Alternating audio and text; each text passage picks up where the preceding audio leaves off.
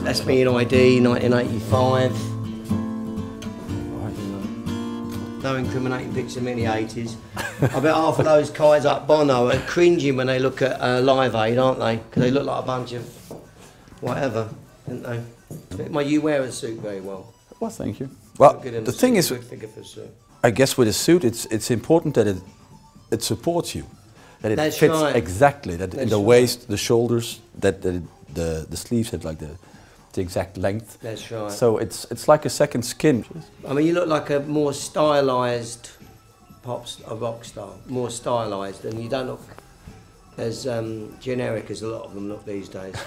It's good to see. And also, people don't realise tailoring's a great way to express individuality. Yeah. This is where a lot of people get it wrong, because they think they've got to be wild and outrageous. Yeah, but and they think they're being edgy by it, but really tailoring's a great way to present contemporary style. I don't wear all the handmade suits live because they're ruined, because you sweat a lot. Well, that's the other problem, isn't it? Of course, the amount you I buy certain ones for concerts that I say, okay, these and these and these and these ones, I will buy them for to play, and after a while, they're just like trashed. And the other thing we could do for you in the future, we could do a nice waistcoat trouser, and you could come on with a nice cape on.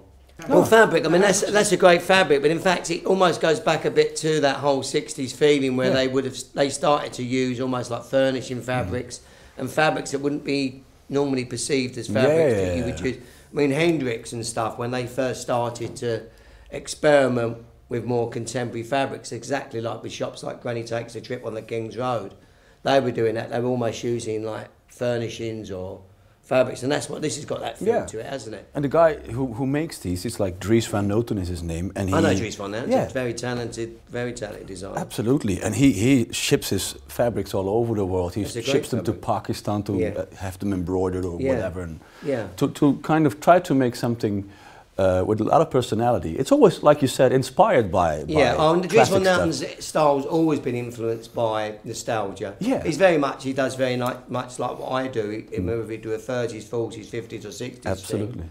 But then he'll make it his own. He'll take the sort of influence from that and then update it. The thing is with me, because I'm sort of from London, I always associate with the gangster thing, which is a little bit boring, but I suppose it's an edge a lot of people haven't got, so...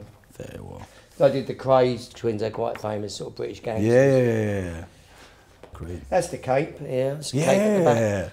So the idea of that cape, when I did that styling, was basically almost the idea of a pop star in the 60s going to the opera. James Brown with his cape coming up. Or even Mick Jagger going to the opera, instead of wearing a normal long opera cape, because it's 60s, it's 3/4 length.